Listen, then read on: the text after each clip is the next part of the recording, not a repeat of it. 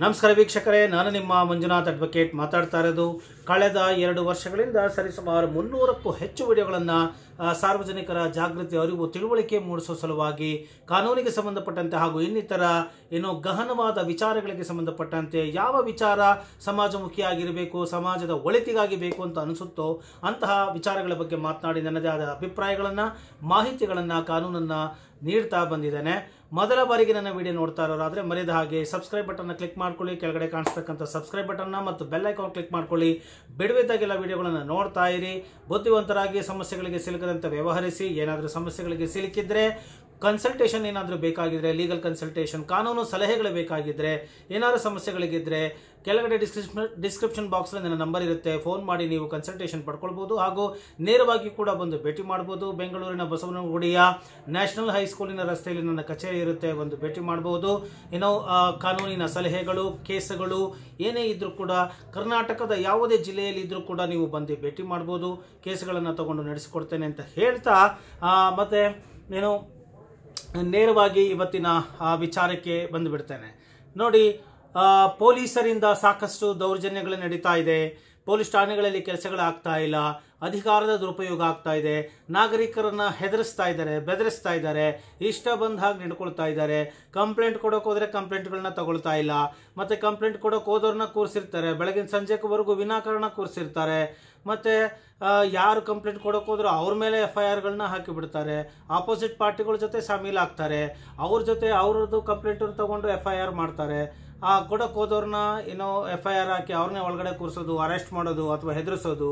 ಈ ಸೆಕ್ಷನ್ಗಳು ಹಾಕ್ತೇನೆ, ಈ ಕೇಸ್ಗಳು ಹಾಕಿ ಒಳಗಡೆ ಹಾಕಿಸ್ತೇನೆ, ನಾವು ಹೇಳಿದ್ದನ್ನು ಕೇಳಬೇಕು, ಇಲ್ಲ ಸೆಟಲ್ಮೆಂಟ್ ಮಾಡಿಸ್ತೇವೆ, ಅಥವಾ ಕೇಸ್ ಹಾಕಿದರೆ ಬಿ ರಿಪೋರ್ಟ್ ಹಾಕ್ತೇನೆ, ಇಂಥ ಸೆಕ್ಷನ್ಗಳನ್ನ ಬಿಡ್ತೇನೆ, ಇಷ್ಟು ಕೊಡಿ ಅಷ್ಟು ಕೊಡಿ. ಸೆಟಲ್ಮೆಂಟ್ ಆಫೀಸ್ಗಳಾಗೋಗಿದೆ. ಜನರಿಗೆ ರಕ್ಷಣೆಯನ್ನು ಕೊಡಲಿ ಅಂತ ಹೇಳಿ ಠಾಣೆಗಳು ಇರೋದು, ಅವರಿಗೆ ಸಂಬಳ ಕೊಡೋದು ಸಾರ್ವಜನಿಕರ ರಕ್ಷಣೆಗಾಗಿ ಇರತಕ್ಕಂಥ ಇಲಾಖೆಯಲ್ಲಿ ಸಾಕಷ್ಟು ಭ್ರಷ್ಟಾಚಾರ ಮತ್ತು ಅಧಿಕಾರದ ದುರುಪಯೋಗ, ದರ್ಪ ನಡೀತಾ ಇದೆ ಅಂತ ಹೇಳಿ ವಕೀಲನಾಗಿ ನಾನು ಸಾವಿರಾರು ಕರೆಗಳನ್ನು ಸ್ವೀಕಾರ ಮಾಡಿದ್ದೇನೆ. ಜನಗಳು ಅಥವಾ ಕರ್ನಾಟಕದ ಮೂಲೆ ಮೂಲೆಯಲ್ಲಿ ಠಾಣೆಗಳಲ್ಲಿ ಯಾವ ಠಾಣೆಗಳಲ್ಲಿ ಏನೇನು ನಡೀತಾ ಇದೆ, ಯಾವ್ಯಾವ ರೀತಿ ನಡ್ಕೋತಾ ಇದ್ದಾರೆ, ಅಧಿಕಾರಿಗಳು ಏನು ತೊಂದರೆ ಆಗ್ತಾ ಇದೆ ಅಂತ ಹೇಳಿ ಜನಗಳು ಕರೆ ಮಾಡಿ ನನಗೆ ಹೇಳ್ತಾ ಇರೋದ್ರಿಂದ ಕೆಲವು ವಿಚಾರಗಳ ಬಗ್ಗೆ ಸ್ಪಷ್ಟನೆಯನ್ನು ಕೊಡಬೇಕು. ಮತ್ತು ಯಾವ ರೀತಿಯಾಗಿ ಪೊಲೀಸಿನವರ ಜೊತೆ ನಡೆದುಕೊಳ್ಳಬೇಕು, ಮತ್ತು ನಿಮ್ಮ ಕೆಲಸವನ್ನು ಜಾಣ್ಮೆಯಿಂದ ನಲ್ಮೆಯಿಂದ ಹೇಗೆ ಮಾಡಿಕೊಳ್ಳಬೇಕು, ಮತ್ತು ಯಾವುದಕ್ಕೆ ನೀವು ಹೆದರಬಾರದು, ಕುಗ್ಗಬಾರದು, ಜಗ್ಗಬಾರದು ಎಂಬುವಂತಹ ವಿಷಯಗಳ ಬಗ್ಗೆ ಸ್ಪಷ್ಟವಾಗಿ ಹೇಳಬೇಕು ಅಂತ ಹೇಳಿ ಇವತ್ತು ಈ ವಿಡಿಯೋವನ್ನು ಮಾಡ್ತಾ ಇದ್ದೇನೆ. ನೋಡಿ, ಯಾವುದೇ ಒಂದು ಠಾಣೆಗಳು ಫಸ್ಟ್ ತಿಳ್ಕೊಂಡ್ಬಿಡಿ, ಪೊಲೀಸರು, ಆರಕ್ಷಕರು ಇರೋದು ಕೇವಲ ಜನರ ರಕ್ಷಣೆಗಾಗಿ ಮತ್ತು ಶಾಂತಿ ಸುವ್ಯವಸ್ಥೆಯನ್ನು ಕಾಪಾಡಲಿಕ್ಕಾಗಿ ಇಷ್ಟೇ ಹೊರತು ಪೊಲೀಸ್ ಸ್ಟೇಷನ್ಗಳು ಯಾವುದೇ ರೀತಿಯಾದಂತಹ ಒಂದು ಹಣಕಾಸಿನ ವಿಚಾರಕ್ಕೆ ಸಂಬಂಧಪಟ್ಟಂತೆ ಆಗಿರಬಹುದು ಅಥವಾ ಇನ್ನು ಯಾವುದೇ ಒಂದು ಸೆಟಲ್ಮೆಂಟ್ಗಳನ್ನ ಮಾಡಿಸೋದಕ್ಕೆ ಆಗಬಹುದು, ಪೊಲೀಸಿನವರಿಗೆ ಅಧಿಕಾರವಿಲ್ಲ. ಅದು ಅವರ ಅಧಿಕಾರ ವ್ಯಾಪ್ತಿಗೆ ಸೇರಿದ್ದಲ್ಲ. ನೀವು ಇಷ್ಟು ದುಡ್ಡನ್ನು ಕೊಡಿ, ಇಷ್ಟು ಹಣವನ್ನು ಅವರಿಗೆ ಕೊಡಿ, ನಾನು FIR ಹಾಕೋದಿಲ್ಲ, ಇಲ್ಲ ನಿಮ್ಮನ್ನು ಅರೆಸ್ಟ್ ಮಾಡ್ತೇನೆ, ಈ ಗೊಡ್ಡು ಬೆದರಿಕೆಗಳಿಗೆ ಹೆದರಬೇಡಿ. ನಮ್ಮ ದೇಶದಲ್ಲಿ ಸುವ್ಯವಸ್ಥೆಗಳಿದ್ದಾವೆ, ನಿಷ್ಠಾವಂತ ಪೊಲೀಸ್ ಅಧಿಕಾರಿಗಳು ಕೂಡ ಇದ್ದಾರೆ. ಎಲ್ಲ ಅಧಿಕಾರಿಗಳು ಹಾಗೆ ಮಾಡ್ತಾರೆ ಅಂತ ನಾನು ಹೇಳೋದಿಲ್ಲ. ಪ್ರತಿಯೊಂದು ಇಲಾಖೆಗಳಲ್ಲಿಯೂ ಕೂಡ ಎಕ್ಸೆಪ್ಷನಲ್ಸ್ ಅಂತ ಇದ್ದೇ ಇರ್ತಾರೆ. ನುರಿತ ದಷ್ಟ ಸದೃಢವಾದಂತಹ ಒಂದು ದಕ್ಷ ಅಧಿಕಾರಿಗಳು ಕೂಡ ಇರ್ತಾರೆ. ಅವರ ಗಮನಕ್ಕೆ ತೊಗೊಂಡು ಬನ್ನಿ ಈ ಥರ ಏನಾದ್ರು ಆದರೆ. ಇಲ್ಲ ಅಂತ ಹೇಳಿದ್ರೆ ವಕೀಲರ ಸಹಾಯವನ್ನು ಪಡ್ಕೊಳ್ಳಿ, ಖಂಡಿತವಾಗಿಯೂ ನೀವು ಕ್ರಮವನ್ನು ತಗೊಳ್ಬಹುದು. ಕಾನೂನಿದೆ, ಸುವ್ಯವಸ್ಥೆ ಇದೆ, ನ್ಯಾಯಾಲಯ ಇದೆ ಅಂತ ಹೇಳ್ತಾ, ಮತ್ತೆ ಇಂತಹ ಸಂದರ್ಭಗಳಲ್ಲಿ ಏನು ಮಾಡಬೇಕು, ಹೇಗೆ ನಡ್ಕೊಳ್ಬೇಕು ಅಂತ ಹೇಳಿದ್ರೆ ನನ್ನ ಒಂದು ಅನುಭವದಲ್ಲಿ ಕಂಡಂತಹ ವಿಚಾರಗಳನ್ನು ನಿಮಗೆ ಹೇಳ್ತೇನೆ. ಯಾವುದು best method, in what way you have to go, in what way you have to follow, what is the best methodology to get justice, how to deal with police officials without having any conflicts ಅನ್ನೋದನ್ನ ನಾನು ನಿಮಗೆ ಹೇಳ್ತಾ ಹೋಗ್ತೇನೆ. ನೋಡಿ, ಮೊದಲ ಬಾರಿಗೆ ಪೊಲೀಸಿನವರ ಭೇಟಿ ಮಾಡೋದಾಗ್ಬೋದು, ಸ್ಟೇಷನ್ಗಳಿಗೆ ಹೋಗೋದಾಗ್ಬೋದು, ನಾಗರಿಕರು ಹೋಗಲೇಬೇಡಿ, ವಕೀಲರಿಲ್ಲದೆ ಹೋಗಬೇಡಿ, ವಕೀಲರ ಸಹಾಯವನ್ನು ಪಡೆದೇ ಠಾಣೆಗಳಿಗೆ ಹೋಗಿ. ಇಲ್ಲ ಅಂತ ಹೇಳಿದ್ರೆ ಅವರು ಹೇಳಿದ್ದೇ ಕಾನೂನು, ಅವರು ಮಾತಾಡಿದ್ದೇ ಶಾಸನ ಅನ್ನೋ ಥರದಲ್ಲಿ ನಡ್ಕೊಳ್ತಾ ಇದ್ದಾರೆ. ಆದ್ದರಿಂದ ವಕೀಲರ ಸಹಾಯವಿಲ್ಲದೆ, ಕಾನೂನನ್ನು ತಿಳಿದುಕೊಳ್ಳದೆ, ನಿಮ್ಮ ಹಕ್ಕು ಬಾಧ್ಯತೆಗಳನ್ನು ತಿಳಿದುಕೊಳ್ಳದೆ, ವಕೀಲರ ಪ್ರೆಸೆನ್ಸ್ ಇಲ್ಲದೆ ನೀವು ಠಾಣೆಗಳಿಗೆ ಹೋಗಲೇಬೇಡಿ. ನೀವು ವಕೀಲರನ್ನು ಮೊದಲು ಭೇಟಿ ಮಾಡಿ ಅವರ ಒಂದು ಸಲಹೆಯನ್ನು ಪಡೆದುಕೊಳ್ಳಿ, ನಿಮ್ಮ ಸಮಸ್ಯೆಗಳನ್ನು ಹೇಳಿ, ನಿಮ್ಮ ದೂರುಗಳನ್ನು ಅವರಿಗೆ ಹೇಳಿ, ನಿಮ್ಮ ದೂರಿನ ಸ್ವರೂಪ ಏನಿದೆ ಅದನ್ನು ಕರೆಕ್ಟಾಗಿ ಪ್ರಿಪೇರ್ ಮಾಡಿಕೊಂಡು ನೀವು ಮೊದಲು ರಿಜಿಸ್ಟರ್ಡ್ ಪೋಸ್ಟ್ ವಿತ್ ಅಕ್ನಾಲೆಡ್ಜ್ಮೆಂಟಲ್ಲಿ ನೀವು ಅದನ್ನು ಠಾಣೆಗಳಿಗೆ ಕಳಿಸಿಬಿಡಿ. ಸಂಬಂಧಪಟ್ಟಂಥ ಪೊಲೀಸ್ ಇನ್ಸ್ಪೆಕ್ಟರ್ಗಳಿಗೆ ಅಥವಾ SHO ಅಂತ ಕರೀತಾರೆ, ಸ್ಟೇಷನ್ ಹೆಡ್ ಆಫೀಸರ್ ಅಂತ ಹೇಳಿ, ಪೋಸ್ಟ್ಗಳ ಮುಖಾಂತರ ಕಳಿಸ್ಬಿಡಿ ನಿಮ್ಮ ದೂರುಗಳನ್ನು. ಯಾಕೆ ಅಂತಲೂ ಹೇಳ್ತೇನೆ. ನೀವು ಮೊದಲು ಕೊಡೋಕ್ಕೆ ಹೋದರೆ, ಕಂಪ್ಲೇಂಟ್ ಕೊಡೋಕೆ ಹೋದವ್ರನ್ನ ಗಂಟೆಗಟ್ಟಲೆ ಕೂರಿಸ್ಕೊಂಡು ಅಥವಾ ಇವತ್ತು ಬನ್ನಿ, ನಾಳೆ ಬನ್ನಿ, ನಾಡಿದ್ದು ಬನ್ನಿ, ಕರೆಸ್ತೀನಿ, ಮಾತಾಡ್ತೀನಿ, ಚರ್ಚೆ ಮಾಡ್ತೀನಿ, ಸೆಟ್ಲ್ ಮಾಡಿಸ್ತೀನಿ, ಸೆಟಲ್ಮೆಂಟ್ ಆಫೀಸ್ ಸೆಟಲ್ಮೆಂಟ್ ಮಾಡಿಸ್ತೀನಿ. This is the way they speak. And ಮೋರಿವರ್ ಕೊಟ್ಟವ್ರದನ್ನ last ಮಾಡಿ ಅವ್ರದ್ದು ಜೊತೆ ಎಲ್ಲಿ ವರ್ಕೌಟ್ ಆಗ್ತದೋ ಅಲ್ಲನ್ನು ಅವ್ರ ಜೊತೆ ಶಾಮೀಲಾಗಿಬಿಟ್ಟು ಇವ್ರನ್ನೇ ಅಪರಾಧಿಗಳನ್ನು ಮಾಡಿಬಿಡ್ತಾರೆ. ಆದ್ದರಿಂದ ನೀವು ಮೊದಲು ಠಾಣೆಗೆ ಹೋಗಿದ್ರಿ, ನೀವು ದೂರನ್ನು ಕೊಟ್ಟಿದ್ರಿ ಅನ್ನೋದಕ್ಕೆ ನಿಮ್ಮ ಹತ್ರ ಸಾಕ್ಷಿ ಪುರಾವೆಗಳು ಬೇಕಾಗ್ತದೆ. ಆದ್ದರಿಂದ ನೀವು ರಿಜಿಸ್ಟರ್ ಪೋಸ್ಟ್ ವಿತ್ ಅಕ್ನಾಲೆಡ್ಜ್ಮೆಂಟ್ ಮುಖಾಂತರ ನೀವು ನಿಮ್ಮ ದೂರನ್ನು ಸ್ವರೂಪವನ್ನು ಸ್ಪಷ್ಟವಾಗಿ ಬರೆದು ವಕೀಲರ ಸಹಾಯವನ್ನು ಪಡೆದು ಕಳಿಸಿಬಿಡಿ. ಆಗ ನಿಮ್ಮ ಹತ್ರ ರಿಸಿಪ್ಟ್ ಇರುತ್ತೆ, ಅಕ್ನಾಲೆಡ್ಜ್ಮೆಂಟ್ ಕಾರ್ಡ್ ಇರುತ್ತೆ. ಫಸ್ಟ್ ನೀವು ಕಂಪ್ಲೇಂಟನ್ನು ಕಳಿಸಿರ್ತೀರ ಅವ್ರ ಗಮನಕ್ಕೆ, ಅದು ಅವರ duty. It is there duty to respond. ಅದಕ್ಕಾಗಿ ಅವರಿಗೆ ಸಾರ್ವಜನಿಕರು ಸಂಬಳ ಕೊಡ್ತಾ ಇರೋದು. ಆದ್ದರಿಂದ ಅವರು ರೆಸ್ಪಾಂಡ್ ಮಾಡಲಿ. ಅಥವಾ ಅವರು ಕರೆದಾಗ ನಿಮ್ಮ ಕಂಪ್ಲೇಂಟಿಗೆ ಬಂದಿದೆ ಬನ್ನಿ ಅಂತ ಹೇಳಿ ಕರೆದರೆ ನೀವು ಹೋಗಿ ಮಾತಾಡಿ ನೆಕ್ಸ್ಟ್ ಡೇ.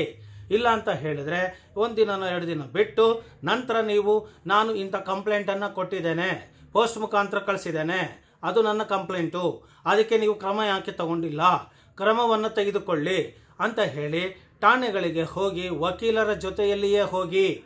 ಏನಾಗ್ತಿದೆ ಗೊತ್ತಾ, ವಕೀಲರನ್ನು ಕರ್ಕೊಂಡು ಹೋದ್ರೂ ಕೂಡ ವಕೀಲರನ್ನು ಹೊರಗಡೆ ಕೂರಿಸಿ ಧಮಕಿಗಳನ್ನು ಹಾಕ್ತಾರೆ. ಇದಕ್ಕೆಲ್ಲ ಅವಕಾಶ ಕೊಡಬೇಡಿ. ವಕೀಲರು ಬಂದಿರುವುದು ನಿಮ್ಮ ರಕ್ಷಣೆಗಾಗಿ. ಆದ್ದರಿಂದ ವಕೀಲರು ಇಲ್ಲದೆ ನೀವು ಹೋದರೆ ನಿಮಗೆ ನಡೆಸ್ಕೊಳ್ಳೋ ರೀತಿನೇ ಬೇರೆ, ಅವರು ಮಾತಾಡೋ ರೀತಿನೇ ಬೇರೆ. ಆದ್ದರಿಂದ ವಕೀಲರಿಲ್ಲದೆ ಠಾಣೆಗಳಿಗೆ ಹೋಗಬೇಡಿ. ನಿಮಗೇನೇ ಸಹಾಯ ಇದ್ರೂ ಬಂದು ನನ್ನನ್ನು ಭೇಟಿ ಮಾಡಿ, ವಕೀಲರನ್ನು ಕಳಿಸ್ತೇವೆ. ಇಲ್ಲ ಅಲ್ಲಿ ಸ್ಥಳೀಯ ವಕೀಲರುಗಳ ಸಹಾಯವನ್ನು ಪಡೆದು ನೀವು ಠಾಣೆಗಳಿಗೆ ಹೋಗಿ. ಸೊ ವಕೀಲರ ಜೊತೆಯಲ್ಲಿ ಹೋಗಿ ನೀವು ಕೆಲಸಗಳನ್ನು ಮಾಡಿಸಿಕೊಳ್ಳಿ. ನಿಮ್ಮ ದೂರನ್ನು ಯಾಕೆ ಇನ್ನೂ ನೋಡಿಲ್ಲ, ನಿಮ್ಮ ದೂರಿನ ಸ್ವರೂಪ ಏನು, ಅದಕ್ಕೆ ಕ್ರಮವನ್ನು ತಗೊಳ್ಳಿ ಅಂತ ಹೇಳಿಬಿಟ್ಟು ನೀವು ಅವರನ್ನು ಕೇಳಬಹುದು. ಅದು ನಿಮ್ಮ ಅಧಿಕಾರ, ನಿಮ್ಮ ಹಕ್ಕು, ಅದನ್ನು ನೀವು ಕೇಳಿ. ಮತ್ತು ಪೊಲೀಸ್ ಠಾಣೆಗಳಿಗೆ ಹೋದರೆ ಪ್ರಯೋಜನವೇ ಇಲ್ಲ, ನಾವು ಅವರು ನಮ್ಮ ದೂರನ್ನು ತಗೊಳ್ಳೋದೇ ಇಲ್ಲ, FIR ಮಾಡೋದೇ ಇಲ್ಲ ಅನ್ನೋ ಥರ ಏನಾರಿದ್ರೆ ರಿಜಿಸ್ಟರ್ ಪೋಸ್ಟ್ ಕಳಿಸಿದ ಮೇಲೆ ಒಬ್ಬ ಕಮಿಷನರ್ಗೆ, ಒಂದು ಮೇಲಧಿಕಾರಿಗಳಿಗೂ ಒಂದು ರಿಜಿಸ್ಟರ್ ಪೋಸ್ಟ್ ಮುಖಾಂತರ ಕಳಿಸ್ಬಿಡಿ. ಅವ್ರಿಗೂ ಹೋಗಲಿ. ಅವರು ಕ್ರಮವನ್ನು ಏನೂ ತಗೊಂಡಿಲ್ಲ ಅಂತ ಹೇಳಿದರೆ ನೀವು PCR ಅಂತ, ಪ್ರೈವೇಟ್ ಕಂಪ್ಲೇಂಟ್ ರಿಪೋರ್ಟ್ ಅಂತ ಹೇಳಿ ನೀವು ಠಾಣೆಗಳಿಗೆ ಹೋಗ್ದೇನೆ ಪೋಸ್ಟ್ ಮುಖಾಂತರ ಕಳಿಸಿ. That is there duty, they have to do. ಅವರು ಮಾಡಲಿಲ್ಲ ಅಂತ ಹೇಳಿದ್ರೆ ನೀವು ನೇರವಾಗಿ ಮ್ಯಾಜಿಸ್ಟ್ರೇಟ್ ಮುಖಾಂತರ ನೀವು ವಕೀಲರನ್ನು ಹಿಡಿದು PCR ಫೈಲ್ ಮಾಡಿ ನೀವು FIR ದಾಖಲು ಮಾಡಿಸ್ಬೋದು. ಸೊ ಹೀಗೆ ಠಾಣೆಗಳಿಗೆ ನೀವು ಮೊದಲು ವಿಚಾರಗಳನ್ನು ತಿಳಿಸಿ, ಪ್ರೂಫನ್ನು ಇಟ್ಕೊಳ್ಳಿ, ಅಕ್ನಾಲೆಡ್ಜ್ಮೆಂಟ್ಗಳನ್ನ ಇಟ್ಕೊಳ್ಳಿ, ಮತ್ತು ನಿಮ್ಮ ಹಕ್ಕನ್ನು ಕೇಳಿ, ಹೆದರಿಕೊಳ್ಳಬೇಡಿ. ಮತ್ತು ಯಾವುದೇ ಸೆಟಲ್ಮೆಂಟನ್ನು ಮಾಡಬೇಡಿ ಠಾಣೆಗಳಲ್ಲಿ. The police station is there to protect the people's life and asset, except that they are not supposed to do anything, no financial transaction, and don't pay 1 rupee also to police officials for anything, because they are getting salaries from the government. Why you have to pay for that? ಆದ್ದರಿಂದ ಮತ್ತೆ ನೀವು pay ಮಾಡಿದ್ರು ಅವ್ರು ಅಲ್ಲೇ ಇರ್ತಾರೆ, ಅದೇ ಪೋಸ್ಟಲ್ಲಿ ಇರ್ತಾರೆ ಅಂತಿಲ್ಲ, ಕೆಲಸ ಮಾಡಿಕೊಡ್ತಾರೆ ಅಂತಲೂ ಏನಿಲ್ಲ. ಸೊ ಅದಕ್ಕೆ ಗ್ಯಾರಂಟಿನೂ ಕೂಡ ಇರೋದಿಲ್ಲ. ಕೊಟ್ಟ ಮೇಲೆ ನಿಮ್ಮ ದುಡ್ಡು ವಾಪಸ್ ಬರಲ್ಲ. ಸೊ ಮೇಲೆ ಅದಕ್ಕೆ ಪ್ರೆಷರ್ ಹಾಕಿದ್ರು ನಾನೇನು ಮಾಡೋದು, ಹಿಂಗೆ ಮಾಡೋಕ್ಕಾಗ್ತಾ ಇಲ್ಲ ಅಂತ ಹೇಳ್ತಾರೆ. ಇಲ್ಲ ಅಂತ ಹೇಳಿದ್ರೆ ಅವರು ಕೋರ್ಟ್ಗೆ ಹೋಗಿದ್ದಾರೆ, ನಾವೇನು ಮಾಡೋಕ್ಕಾಗಲ್ಲ, ವಿ ಹ್ಯಾವ್ ಟು ಡೂ ಅಂತ ಹೇಳ್ತಾರೆ. So ultimately finally you will not get ultimate remedy. So ಏನೇ ನಿಮಗೆ ರೆಮಿಡಿ ಬೇಕಂದ್ರೂ ಕೂಡ ವಕೀಲರ ಮುಖಾಂತರ, ಕೋರ್ಟಿನ ಮುಖಾಂತರ ತಗೊಳ್ಳಿ. Court has all the power R vested with courts ಅನ್ನೋದನ್ನು ಇಲ್ಲಿ ಸ್ಪಷ್ಟವಾಗಿ ಹೇಳ್ತಾ ಇದ್ದೀನಿ. ಆದ್ದರಿಂದ ಠಾಣೆಗಳಿಗೆ ನೀವು ಹೋಗುವಾಗ ನಿಮಗೆ ಒಂದು ಧೈರ್ಯ ಇರಲಿ. ಅದು ಸಾರ್ವಜನಿಕ ಆಸ್ತಿ. ಠಾಣೆಗಳು ಸಾರ್ವಜನಿಕ ಸೇವೆಗಾಗಿ ಇರುವಂತಹ ಸ್ಥಳ. ಪೊಲೀಸ್ ಸ್ನೇಹಿ ವಾತಾವರಣ ಇರಲಿ. ಅವ್ರ ದರ್ಪ ಬೇಡ, ದೌರ್ಜನ್ಯ ಬೇಡ, ಆರೋಪ ಅಷ್ಟೇ. ಅದು ಕೋರ್ಟು ರುಜುವಾತ್ ಮಾಡಿ ನೀನೊಬ್ಬ ಕ್ರಿಮಿನಲ್ ಅಂತ ಹೇಳೋವರೆಗೂ ನೀವು ಕ್ರಿಮಿನಲ್ಗಳಲ್ಲ. ನಿಮ್ಮನ್ನು ಅವರು ಗೌರವಯುತವಾಗಿ ನಡೆಸ್ಕೊಳ್ಬೇಕು, ನೋಡ್ಕೊಳ್ಬೇಕು. ಕೋರ್ಟಿಗೆ ಹೋದಾಗ ಯಾವುದೇ ಅಪರಾಧದ ಕೇಸ್ ಪ್ರಕರಣದಲ್ಲಿ ಹೋದರೂ ಅವರು ಪೊಲೀಸ್ನವರು ನಿಮ್ಮ ಕರೆಕ್ಟಾಗಿ ನೋಡ್ಕೊಂಡ್ರಾ, ಹೊಡೆದ್ರಾ, ಬಡದ್ರಾ, ಇಲ್ಟ್ರೀಟ್ ಮಾಡಿದ್ರಾ ಅಂತಲೇ ಕೇಳ್ತಾರೆ. ಬಿಕಾಸ್ ನೀನು ಆರೋಪಿ ಮಾತ್ರ, ಅಪರಾಧಿ ಅಲ್ಲ.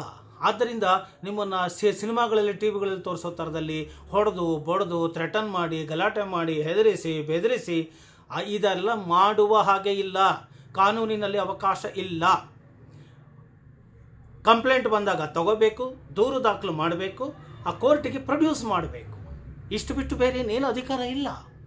ಆದ್ದರಿಂದ ಇದನ್ನು ಮೊದಲು ಅರ್ಥ ಮಾಡಿಕೊಳ್ಳಿ. ಪೊಲೀಸರಿಗೆ ಗೌರವವನ್ನು ನೀಡಿ, ಆದರೆ ಹೆದರಿಕೊಳ್ಳಬೇಡಿ, ತಪ್ಪುಗಳನ್ನು ಮಾಡಬೇಡಿ, ತಪ್ಪು ಮಾಡದೇ ಇದ್ದಾಗ ಅಂಜಬೇಡಿ, ಅಳುಕಬೇಡಿ, ಧೈರ್ಯದಿಂದ ನಡೆದುಕೊಳ್ಳಿ, ವಕೀಲರ ಸಹಾಯವನ್ನು ಪಡೆದುಕೊಳ್ಳಿ. ವಕೀಲರಿಲ್ಲದೆ ಹೋದರೆ ನಿಮ್ಮನ್ನು ಅವರು ಹೆದರಿಸುತ್ತಾರೆ. ಈ ರೀತಿಯಾಗಿ ಇದೆ. ಎಷ್ಟೋ ಪ್ರಕರಣಗಳು ನೋಡಿದ್ದೇನೆ. ಯಾಕೆಂದರೆ ನೂರಾರು ಸ್ಟೇಷನ್ಗಳಿಗೆ ನನ್ನ ಜೂನಿಯರ್ಸ್ಗಳನ್ನ ನಾನು ಕಳಿಸ್ಕೊಡ್ತಾ ಇದ್ದೇನೆ. ಈಗ ಆಲ್ರೆಡಿ ಸಾಕಷ್ಟು ಪ್ರಕರಣಗಳನ್ನು ನೋಡ್ತಾ ಇದ್ದೀನಿ, ಹೇಗೆ ಒಂದೊಂದು ಠಾಣೆಗಳಲ್ಲಿ ಬಿಹೇವ್ ಮಾಡ್ತಾ ಇದ್ದಾರೆ ಅಂತ. ಲಾಯರ್ ಹೋದರೆ ಅವ್ರಿಗೇನು ಅಂದರೆ, ನಮ್ಗೆ ಬರ್ತಾ ಇದ್ದು ಸೆಟ್ಲ್ಮೆಂಟಲ್ಲಿ ಕಡಿಮೆ ಆಗೋಯ್ತು, ಇವ್ರು ಬಂದು ಇದನ್ನು ಹಾಳು ಮಾಡಿದ್ರು. ವಕೀಲರ ಕಡೆ ಗಮನ ಇಲ್ಲ, ಬೆಲೆ ಇಲ್ಲ, ಅವ್ರನ್ನ ಹೊರಗಡೆ ಕೂರಿಸಿ ಅಂತ ಹೇಳೋದು, ಅಥವಾ ಅವ್ರನ್ನೆಲ್ಲ ಹೊರಗಡೆ ಕೂರಿಸಿ ಯಾರೋ ಒಬ್ರನ್ನ ಒಳಗಡೆ ಕ್ಯಾಬಿನಲ್ಲಿ ಕೂರಿಸ್ಕೊಳ್ಳೋದು, ಅವ್ರನ್ನ ಹೆದರಿಸೋದು. ನಾನು ಹೇಳಿರಲಿಲ್ವಾ ವಕೀಲರ ಹತ್ರ ಹೋಗಬೇಡಿ ಅಂತ? FIR ಹಾಕಿರ್ತಾರೆ, ವಕೀಲರ ಹತ್ರ ಹೋಗಬೇಡಿ ಅಂತ ನಾನು ಹೇಳಿರಲಿಲ್ವಾ? ಬೇಲ್ ತೊಗೊಂಬೇಡಿ ಅಂತ ಹೇಳಿಲ್ವಾ? ತೊಗೊಂಬಿಟ್ರೆ ಆಗೋಯ್ತಾ? ನಾನು ಇನ್ವೆಸ್ಟಿಗೇಷನ್ ರೂಪದಲ್ಲಿ ಕರೆಸ್ತೇನೆ, ಇನ್ನೂ ಎರಡು ಕೇಸ್ ಹಾಕಿಸ್ತೀನಿ, ಬೇರೆ ಸ್ಟೇಷನಿಂದ ಕೇಸ್ ಹಾಕಿಸ್ತೀನಿ. ಈ ರೀತಿಯಾಗಿ ಧಮಕಿ ಹಾಕಿದ್ದಾರೆ. ನನ್ನದೇ ಕಕ್ಷಿದಾರರುಗಳಿಗೂ ಕೂಡ ಹಾಕಿದ್ದಾರೆ. ಕ್ಯಾಬಿನ್ಗಳಿಗೆ ಕೂರಿಸಿ ಮಾತಾಡಿದ್ದಾರೆ, ಬೆದರಿಸ್ತಾ ಇದ್ದಾರೆ ಜನಗಳಿಗೆ. ಅವ್ರ ಮೇಲೆ ಕ್ರಮ ತಗೋಬೇಕೇನಮ್ಮ, ಪೊಲೀಸ್ ಕಂಪ್ಲೇಂಟ್ ಅಥಾರಿಟಿ ಇದೆ, ಕ್ರಮ ತಗೋತೀನಿ ಪೊಲೀಸವ್ರ ವಿರುದ್ಧ. ಮ್ಯಾಜಿಸ್ಟ್ರೇಟ್ ಇದ್ದಾರೆ, ಅವ್ರಿಗೆ ಒಂದು ಅಫಿಡೇವಿಟ್ ಹಾಕಿ ನೀವು ಕೇಳ್ಬೋದು, ಅವ್ರ ಮೇಲೆ ಕ್ರಮ ತಗೋತೀರಾ, PCR ಫೈಲ್ ಮಾಡ್ತೀರಾ ಹೇಳಿ ಅಂತ ಹೇಳಿದ್ರೆ ಅವ್ರಿಗೆ ಧೈರ್ಯ ಸಾಲದು. ಅಯ್ಯೋ ಯಾಕೆ ಸರ್, ನಮ್ಮ ಸುಮ್ಮನೆ ಪೊಲೀಸವ್ರನ್ನೆಲ್ಲ ಎದುರಾಕೊಂಡು ಹೋಗ್ಬೇಕು ನಾವು. ಈ ರೀತಿಯಾಗಿ ಜನಸಾಮಾನ್ಯರು ಕುಗ್ಗಿದ್ದಾರೆ.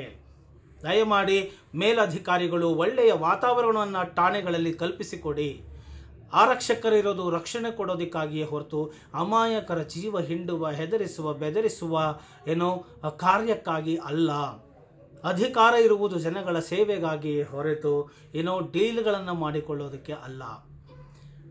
ಆದ್ದರಿಂದ ದಕ್ಷ ಅಧಿಕಾರಿಗಳು ಇದರ ಕಡೆಗೆ ಗಮನ ಕೊಡಲಿ. ಲಾಗಿನ್ ಲಾಗೌಟ್ ರಿಜಿಸ್ಟರ್ ಇರಲಿ. ಯಾರು ಮೊದಲು ಹೋಗ್ತಾರೋ ಅದು ರಿಜಿಸ್ಟರ್ ಆಗಲಿ, ಯಾವ ಉದ್ದೇಶಕ್ಕೆ ಹೋಗಿದ್ದಾರೆ ಅಂತ. ಅವ್ರಿಗೆ ಎಷ್ಟು ಹೊತ್ತು ಕೂರಿಸಲಾಯಿತು, ದಿನಗಳು ಅಲಸಿದ್ರೆ ಯಾಕೆ ದಿನಗಳು ಅಲಸಿದ್ರು, ಯಾಕಾಯಿತು? ಒಬ್ಬ ಎಂಟ್ರಿ ಆದರೆ ಸ್ಟೇಷನ್ಗೆ, ಹೊರಗಡೆ ಬಂದರೆ ಲಾಗಿನ್ ಲಾಗೌಟ್ ಇಡಿ. ಇನ್ನೊಂದು ಫೋನ್ಗಳನ್ನು ಕಿತ್ತಿಟ್ಕೊಳ್ಳೋದು, ಅಥವಾ ಒಳಗಡೆ ಸ್ಟೇಷನ್ ಸ್ವಿಚ್ ಆಫ್ ಮಾಡಿ ಹೋಗ್ಬೇಕು ಇವ್ರ ಕ್ಯಾಬಿನ್ಗಳಿಗೆ. ನೋಡ್ರಿ ಹೆಂಗಿದೆ. ಸುಪ್ರೀಂ ಕೋರ್ಟ್ ಆರ್ಡ್ರ್ ಇದೆ, 6 ತಿಂಗಳು CCTV ಇರಬೇಕು, ರೆಕಾರ್ಡ್ ಆಗಬೇಕು ಅಂತ. ಇಲ್ಲಿ ನೋಡಿದ್ರೆ 3 ಕಾಸಿನ ಬೆಲೆ ಇಲ್ಲ ಅದಕ್ಕೆ. ಆಫ್ ಮಾಡಿ ಹೋಗಿ ಕುತ್ಕೋಬೇಕು. ಯಾಕೆ? ಇವ್ರು ಎದುರಿಸೋದು ಬೆದರಿಸೋದು ರೆಕಾರ್ಡ್ ಆಗಬಾರ್ದಲ್ಲ, ಅದಕ್ಕೆ.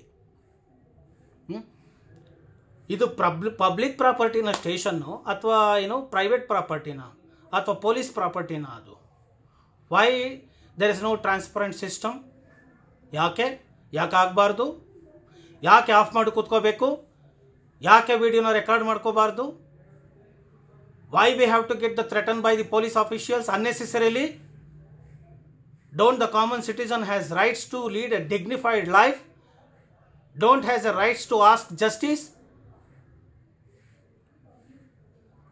ಕಂಪ್ಲೇಂಟನ್ನು ಕೊಡೋದಕ್ಕೆ ಹೋದರೆ ನಾನು ಮಾಡೋದೇ ಇಲ್ಲ, ಬೇಕಾರೋ PCR ಹಾಕು ಅಂತ ಹೇಳೋದು ದಿಮಾಕಿನ ಮಾತುಗಳು.